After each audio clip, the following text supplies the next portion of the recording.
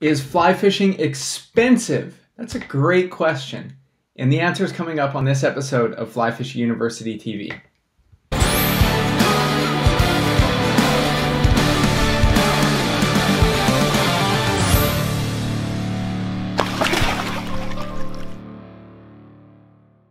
Good morning and welcome back to this episode of Q&A Friday. My name is Jordan Ulrich. I'm your host, and if you're new here, I just want to say thank you. I want to say welcome. I want you to know that if fly fishing is hard or you want it to be easier, then you're in the right place. I think you're absolutely in the best place that you could be.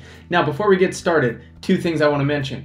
The first thing is that on March 23rd, 24th, 25th, we have a free Fly Fishing Accelerator workshop coming up. It's a virtual event. It's going to be live. I'm going to be teaching it. I'm very, very excited about it, and I would love if you would join me there. You can go to flyfishinguniversity.com/accelerator. We are at about, my math was not my strong suit, but we're at about 75% capacity right now. So I'm sure that we are going to fill capacity before the event starts, but I would love to have you there. Again, you can go to flyfishinguniversity.com/accelerator. I'm so excited. Night one, we're going to be dialing in your equipment. Night two, we are going to be talking all about choosing flies that actually catch fish and understanding why, not just what are you tying on, why are you tying it on? And the third and final night, I'm going to give you 21 actionable tips, strategies, things that help me immensely on the water for 2021 to make it the best year you've ever had in fly fishing, even if, and especially if it's the first one. Second thing, we are changing Q&A Friday. I know that's a deadly thing to think about, but you know, we always answer, we being myself, always answer 3 questions each and every week. And I feel like I kind of burned through them a little bit. And I thought, you know what if we just slowed things down a little bit? Doesn't mean we don't have a load of questions to answer, but what if we slowed things down a bit, took one question, but really dug deep on it, really went into the trenches on one question rather than just kind of skimming over 3 different ones. So I apologize if you had really gotten used to the 3-question algorithm, but time for change. So today's question comes from Michelle in Burnaby, British Columbia. And Michelle says, my boyfriend started getting into fly fishing last year. He is completely obsessed with it now. I've thought about getting into it myself, but I just don't know if I have the money. Is fly fishing expensive? Thank you so much, and thank you for your podcast. Okay, Michelle, thank you so much for your question. And this is the second question from Michelle, not the same Michelle. This is the second Michelle we've had on Q&A Friday. So I just want you to know that Michelle's a great name because it's my sister's name. And even though that's totally irrelevant, that's an awesome question because fly fishing is deemed as an expensive sport, right? But you got to look at the word, first things first. You got to look at the word expensive. What does the word expensive mean? It's a very relative term. Okay, it's like saying, how long is a piece of string? And it's like, well, it's a pretty broad-based question because everybody has a different definition of what expensive means. So it's hard for me to answer your question based on your perspective of what expensive would mean, but I'm going to give you my opinion on how much fly fishing costs. Okay, and what is the return on investment? Now, I have spent, well, a few dollars in the fly fishing industry. I've made plenty of dollars in fly fishing in the last 10 years of my career, but I have spent tens of thousands. I've spent more than that. I've spent a lot, okay? I have a lot of equipment. Now, some equipment has been given to me. Some equipment I've been lucky to get at discounted rates, but I have definitely spent my fair share on fly fishing trips, equipment. Oh my God, $10,000s of dollars. Now when I think about it, we're way over that, but we're not even gonna get into that. That's not important. That's not what your question asked. My point of view is that fly fishing is giving you a return on your investment, not in the form of money, like you are putting it into a stock or option or real estate where you're going to get financial return. For me, what you're getting on a return in your time or money invested is you're actually gaining an experience. So when I invest, okay, I don't look at it as like spending $100 in gas to go fishing for a day. I look at it as investing $100 into the day that I'm about to spend doing something that I love to do. Okay, but going to the dollar figure amount, okay, how much does fly fishing actually cost if you were to boil it down? Well, I can't give you an actual checklist, but I'm going to tell you right now that fly fishing has never been more easily accessible. If we're looking at a dollars and cents, from a dollars and cents point of view, if we're looking at equipment, right, you can get amazing fly fishing equipment now for an incredible price in comparison to what it would have cost you 10 years ago, per se. The technology has just advanced at such an incredible pace that you can get a rod now that might cost you $300 that might have cost you, the technology might have been $700 technology years ago, right? So you can get a really, really great setup for not a lot of money. You can get at least what you need to get started, right? Even waders, you can get a pair of waders for a great price. You can get, you know, rod, reel, line setup. What I would say is, and this is a mistake that I see so, I'm gonna say so 4 times, so often in fly fishing, is people spend way too much money on equipment before they spend $1 on their own education, before they spend $1 on a guided trip, an online course, hint, no, I'm just kidding. They don't spend any money on learning, right? So they spend all this money on equipment, all this money on flies, and they waste 80% of it because they're buying stuff that they don't need. They're buying stuff that's not even applicable to the type of fishing that they're doing, right? So people will spend thousands of dollars on equipment, but they still are having a hard time casting 40 feet, right? They'll go fishing 20 times in a year and they'll spend an average of $100 to $300 per trip. Okay, let's just use this as an example. Okay, they end up frustrated at the end of each trip because they're like, God, I wish I knew what I was doing. This is so frustrating. I've spent all the money on the boat, the rod, the setup, lines, leaders, tippets, flies, anchors, ropes, motors, but they're still getting the same result because they're doing the same thing over and over and over.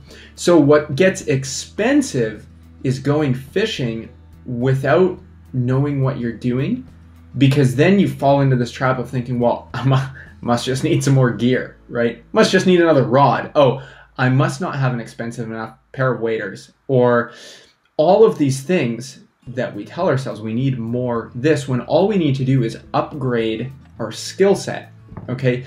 So again, invest the money, okay? First thing I would say is invest the money in a local specialty shop, okay? Not just because I love supporting small business, but when you go there, they have a vested interest in your success. It's different than going to a big box store where anybody can walk in off the street and get hired. When I started in the fly fishing industry, my first job when I was 17 years old was working at a specialty store.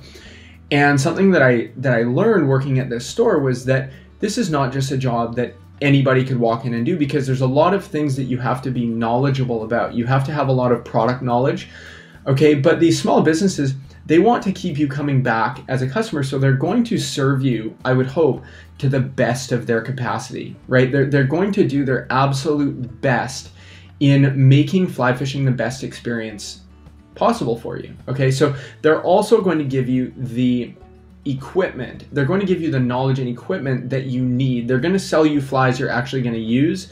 Going on Amazon and ordering, you know, 100 pack of flies just without even knowing, you know, where they're tailored for, is a terrible idea if you're starting out, because it's easy to buy a lot of flies without actually knowing what they do. So again, this is why I'm teaching night 2 of the Accelerator Workshop, is that you don't want to spend hundreds or thousands of dollars on flies when 90% of them are flies that A, you probably don't need, and B, you don't even know why you have them. You don't even know what they do, right? So spend the time and spend the money in a local specialty store, okay? And just tell them, hey, I'm brand new and here's what I need. Here's a list of, or I don't even know what I need, right?